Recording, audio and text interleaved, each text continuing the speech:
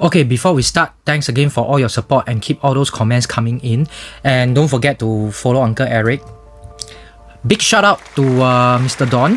Thank you for your 5 stars review on Google, and you have written a great piece for us. Take a look. And of course, deeply appreciate all the kind words as we have helped you to solve your Daikin not cooling issue, and also not forgetting Lisa because you never write anything so but I still thanks to you lah.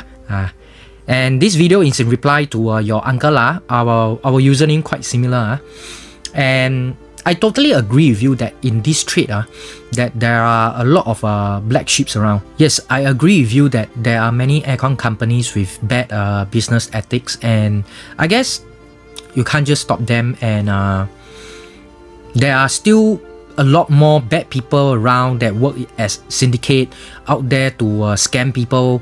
I believe you receive all those kind of prank calls, SMS, those kind of scams, phishing websites, out there to cheat your money. Nigerian love scam that just appeared on the news a few days ago. Honesty is actually the best policy lah. This is what I preach and also what I practice. Back in 2017, there was this customer by the name of Daphne. Hello, Daphne. If you are watching, hello to you. Yeah, I don't know whether she still remember or not, because the first time that we went to her house, right, my staff accidentally spoiled 2 of her swing motors, and we offered to replace for her FOC, and from then on, right, she never looked back, and she has been with us until now. Another one who stay at Punggol, Elgin Fong. She has been with us since then, and she's very impressed with our services as well. This guy, Simon Lim. Say hello to my parents.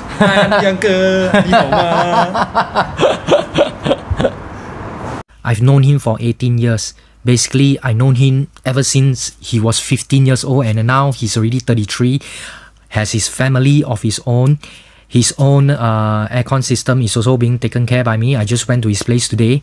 Yes, last night he messaged me and told me that his aircon was leaking water, and asked me why. Take a look at a screenshot of what we chat. You see? And basically, if let's say Uncle Eric has a very bad character or practices, right? I mean, all these kind of customers, right, they will not stay with me for so many years.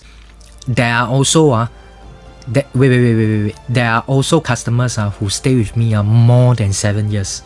Okay, if I didn't name you, don't flame me. I'm just anyhow picking out examples here. And today is a dangerous world. Everyone has to be very vigilant and be very careful about what they see online, and don't trust anybody else easily. Basically, too many scams lah. So I do understand how you feel. And eventually we have to be very smart, be vigilant. That's why Uncle Eric came out with this channel, and hopefully to educate and teach everybody to be smarter, and so that you won't get conned or get cheated by